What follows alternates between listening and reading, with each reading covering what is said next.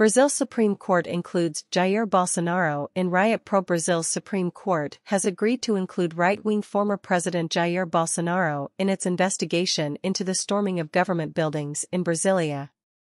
It is the first time that Mr. Bolsonaro has been named among those potentially responsible for the January 8 riots. It comes days after Mr. Bolsonaro posted a video questioning the legitimacy of October's presidential election. Prosecutors said Mr. Bolsonaro may have incited a crime by making such claims.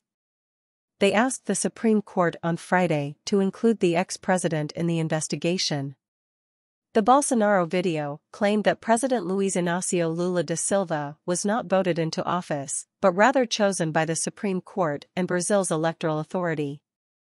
While the video was posted after Sunday's riot and later deleted, the Prosecutor General's office argued its content was sufficient to justify investigating Mr. Bolsonaro's conduct beforehand.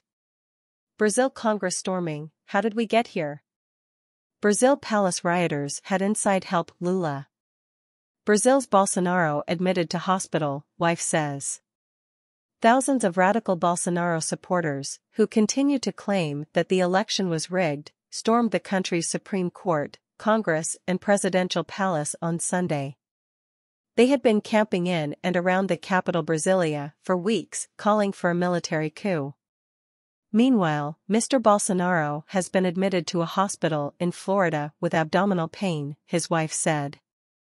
He left Brazil for the United States in late December, after refusing to take part in the handover of power to Lula.